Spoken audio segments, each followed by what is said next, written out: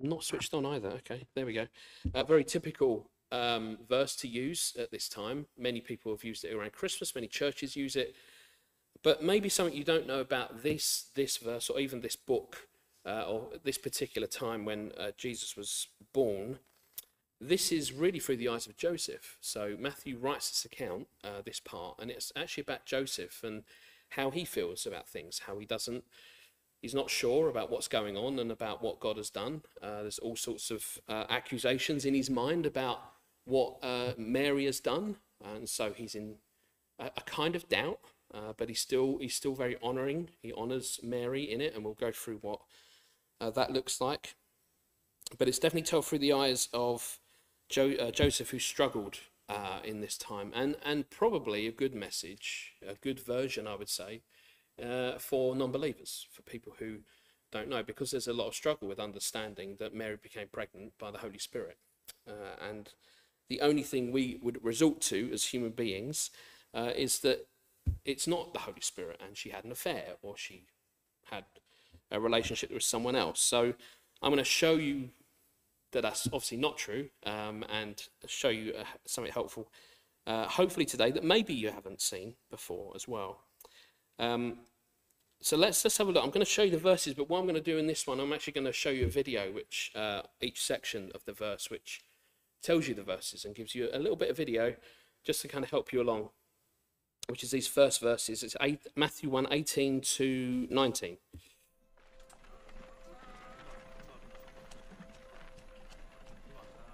Now the birth of Jesus Christ was on this wise. When, as his mother Mary was espoused to Joseph, before they came together, she was found with child of the Holy Ghost.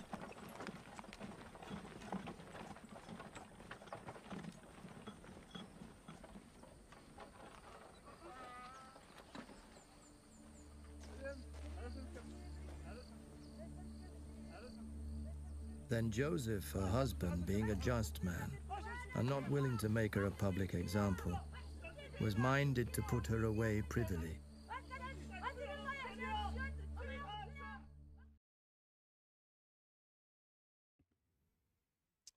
So this is Matthew 1:18 to 19. This is how the birth of Jesus the Messiah came about. That's the King James Version you're hearing, which is why it's all swirly language of privy and things like that. This will explain to you what those words mean. His mother Mary was pledged to be married to Joseph, but before they came together, she was found to be pregnant through the Holy Spirit, because Joseph, her husband, was faithful to the law and yet did not want to expose her to public disgrace. He had in mind to divorce her quietly. It's good to know that there's 3 stages of marriage in the Jewish culture. There's engagement, which I think probably speaks for itself. You know what that is, that's before marriage.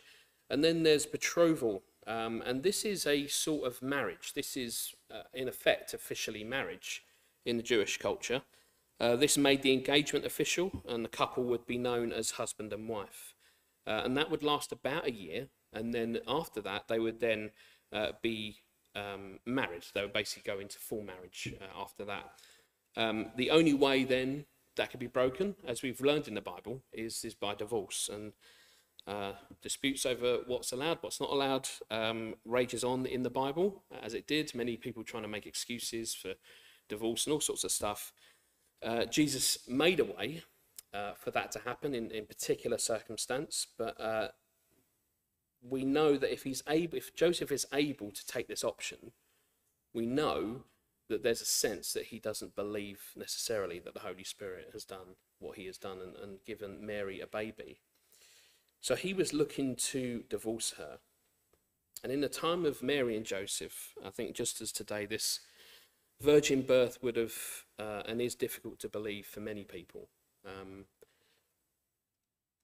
Mary's integrity, Mary's own life, would have been at great risk. People not accepted for this behaviour, had it been having a relationship with someone else while she was betrothed to Joseph.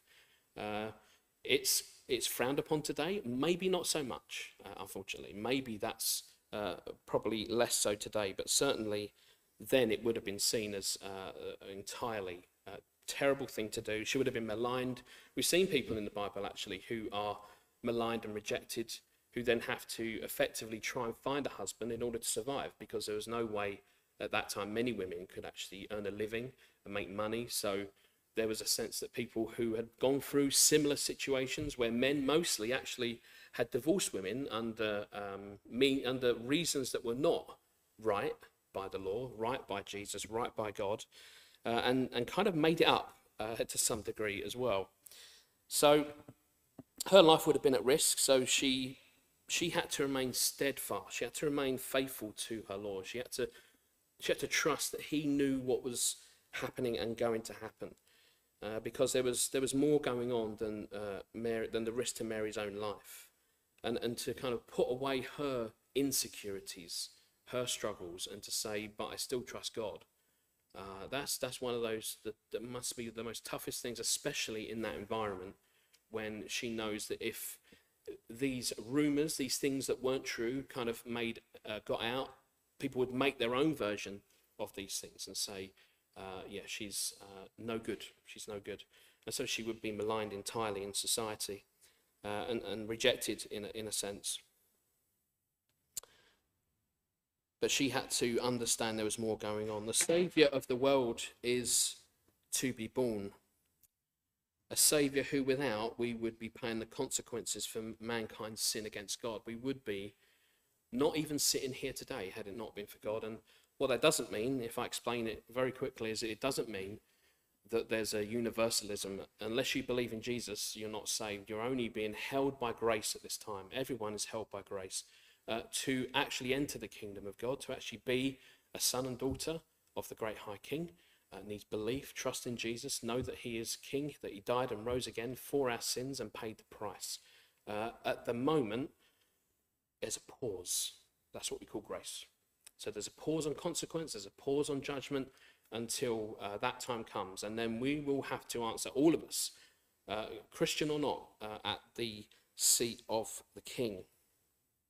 The difference for Christians is that we will have the best lawyer in the universe defending us, and he will win because he's already won. And so we trust in him that he has the best argument for us, that we're no good and he is everything. So we had to have a saviour that could take the consequence of sin. No other person could do that, only God himself. So Jesus, the incarnation of God, was on a cross and died for our sin. No other human being, as it were, could ever take the cost of that sin.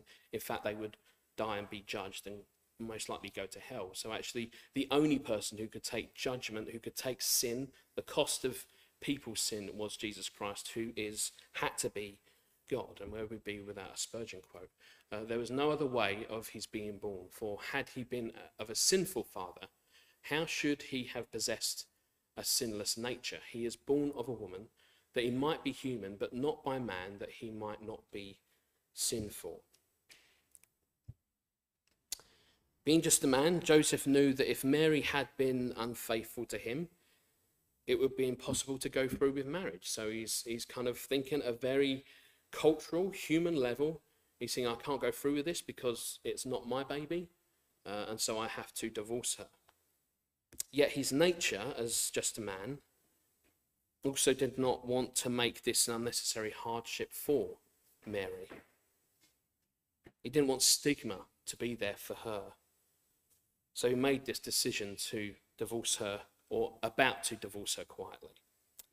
And then we move on, and then we see what Joseph does. 20 to 21 says this. But while he thought on these things, behold, the angel of the Lord appeared unto him in a dream, saying, Joseph, thou son of David, fear not to take unto thee Mary thy wife, for that which is conceived in her is of the Holy Ghost. And she shall bring forth a son, and thou shalt call his name Jesus, for he shall save his people from their sins.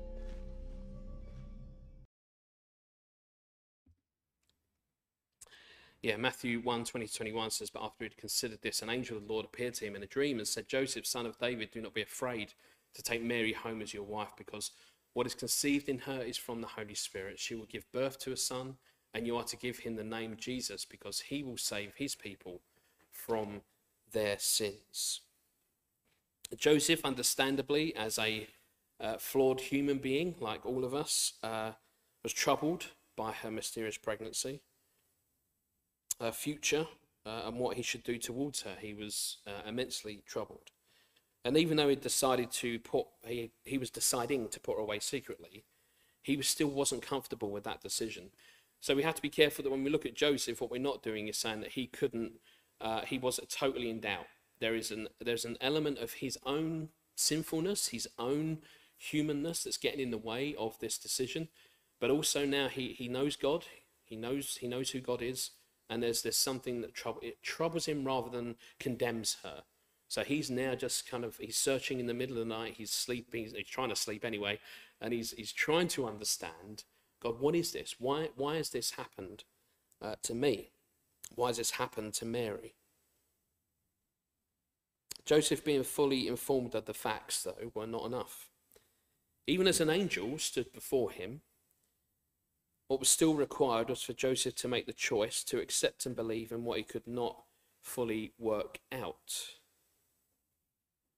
So in God's grace, through the angel of the Lord, he is petitioned. The angel says, "Do not be afraid to take Mary home as your wife."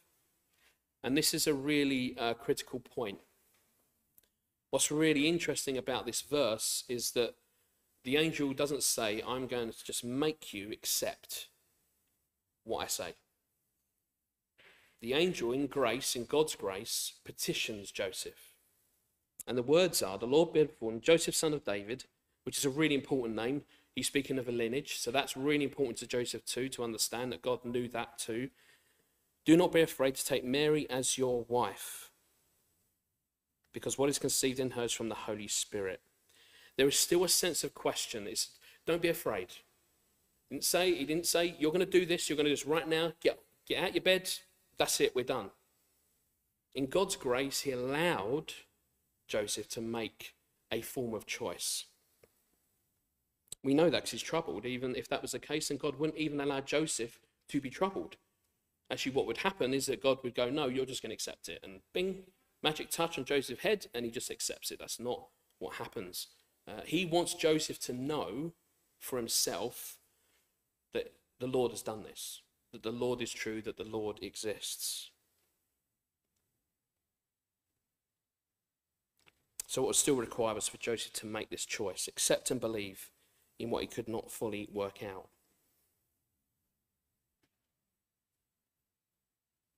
The name Jesus was fairly common in this day as well.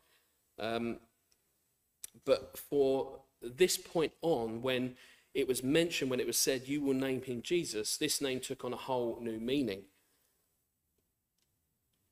Now this name meant something more than just another name. Acts 4, verse 12 says, salvation is found in no one else, for there is no other name under heaven given to mankind by which we must be saved. Let's move on to our final piece of the video. Now all this was done, that it might be fulfilled which was spoken of the Lord by the prophet, saying, Behold, a virgin shall be with child, and shall bring forth a son, and they shall call his name Emmanuel, which being interpreted is God with us. Then Joseph, being raised from sleep, did as the angel of the Lord had bidden him, and took unto him his wife, and knew her not till she had brought forth her firstborn son, and he called his name Jesus.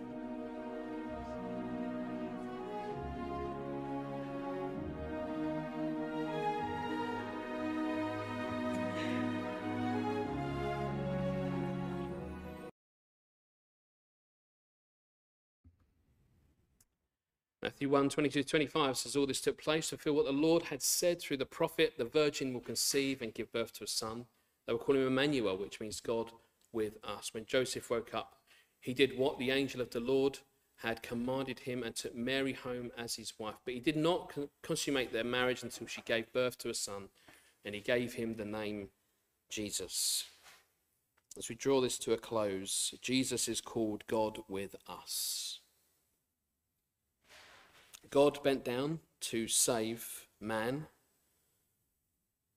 He added the nature of one of his own creatures, one of his own creation, to his own divine nature. He accepted the weaknesses, the frailties and dependency that we as humans experience. This was a great miracle. A great miracle that God could add a human nature to his own and still remain God. And so if there's a message in this very brief sermon this morning, it is this. If he has come to us, then we can come to him. It is only because of Jesus that we can even utter his name, even say that we believe in him, because he has made the way to do that. And so today is a choice for many. Today is a choice for many to not just go through the stories and go through or treat the Bible as a story, as something that's comforting at Christmas time. The challenge is, will you change your life? Will you look at something different? Will you say, what's the meaning of life? Why am I here?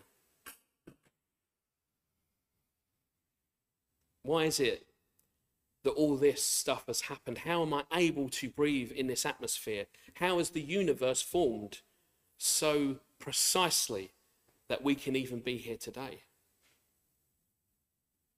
And yet, of all that science, we still, for some reason, believe it's all luck.